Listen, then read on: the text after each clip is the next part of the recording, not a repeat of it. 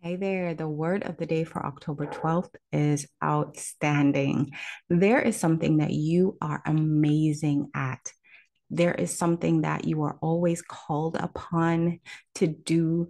There is something that is always brought out in you, and that is your unique gift. That's your unique flavor. That's what you bring to the table.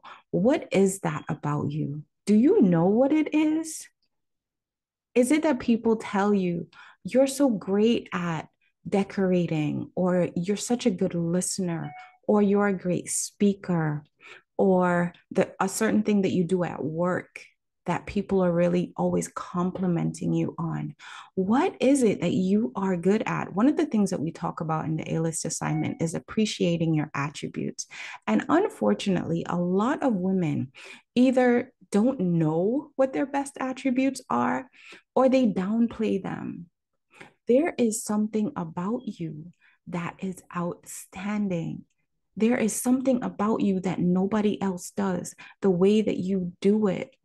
And that's okay. And the funny thing is, sometimes that's actually a burden because you wonder, why am I always called on to do these things?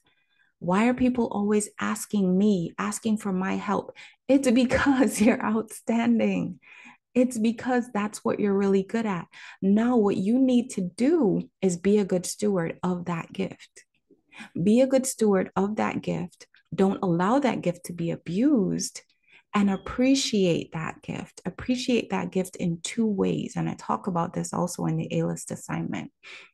Appreciate means that you cherish it, that you acknowledge it for what it is, and that it's something that is special to you, something that you hold dear.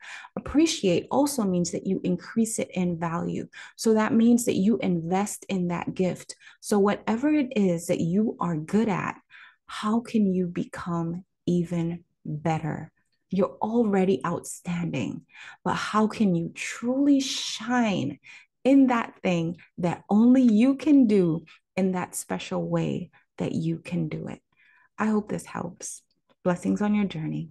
I'll talk to you soon.